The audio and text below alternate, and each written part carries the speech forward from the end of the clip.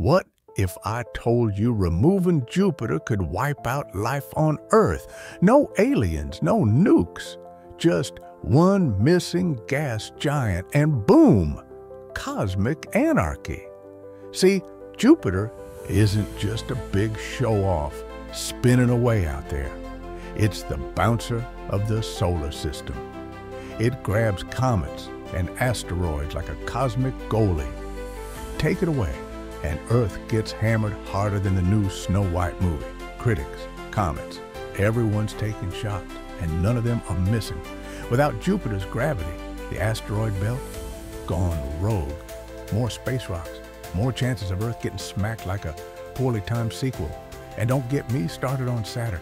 Without Jupiter keeping it in check, it'd wobble around like it's had 3 pints and a dodgy kebab, wrecking a whole solar system like a clumsy drunk at a wedding. Very unprofessional. Oh, and those comets from the edge of the solar system, Jupiter usually punts them away. Take them out, and it's like opening the gates to the apocalypse. Sky full of icy death missiles. And if Jupiter had never existed, Earth probably wouldn't either.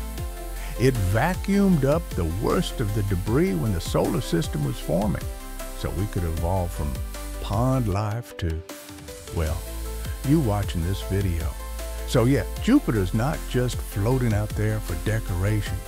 It's holding the whole system together, like the one person in the group chat who actually makes plans.